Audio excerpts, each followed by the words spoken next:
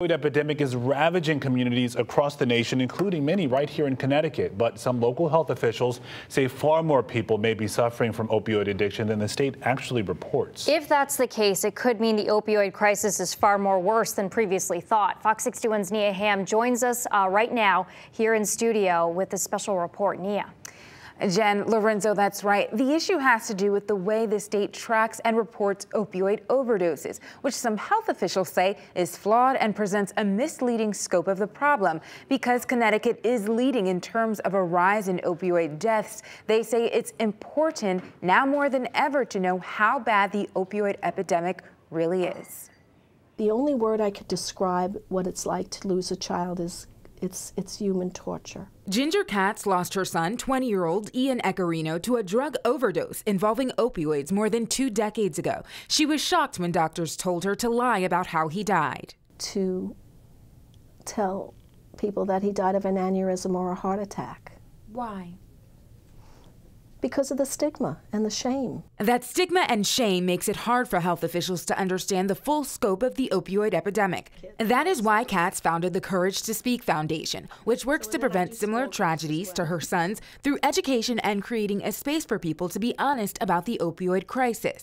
Some other health officials say another big reason opioid addiction is not fully understood is because the state has only been counting opioid overdose deaths, not survivors. We don't know how many people are in essence sick and overdosing. David Knopf, Town of Darien Director of Health, says that's because an opioid overdose is not on a list of reportable diseases and conditions, which requires health professionals to report the cases to the state. Sexually transmitted disease, flu is one that's reportable. Knopf, who also co-chairs the Connecticut Association of Directors of Health Substance Abuse Ad Hoc Committee, says opioid overdoses should not only be a reportable condition, but immediately reportable. If we're having bad batches of drugs running through communities, it should be immediately reportable so we can have an immediate response. This epidemic didn't start in the last 10 years. It started before my son died. Eccarino died in 1996 after becoming addicted to heroin, cocaine, and the opioid Valium in college. Since then, opioid overdoses have been rising steadily, claiming over 1,000 lives in Connecticut just last year, according to the state's medical examiner. The state has been measuring the severity of the problem by tracking the use of the opioid antidote Narcan. It was used over 4,000 times in 2017.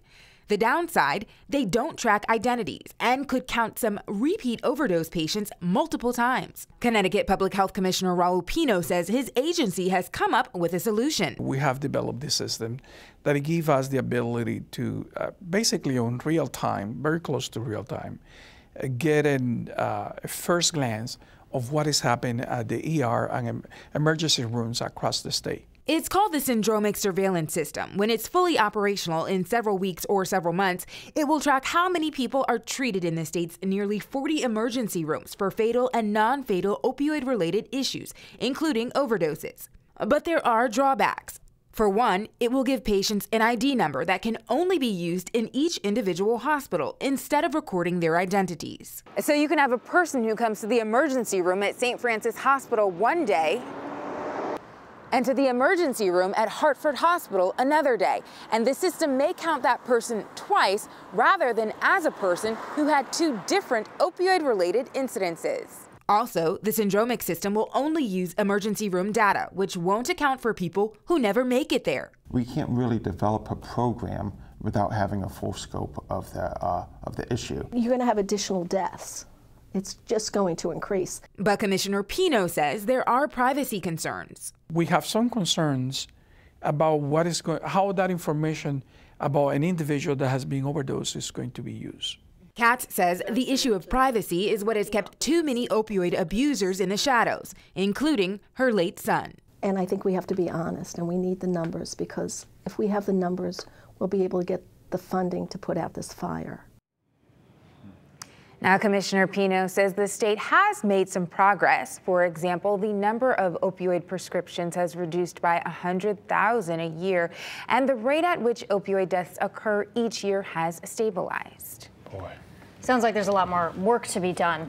Did the commissioner talk at all about the state implementing other better methods to track opioid overdoses to you?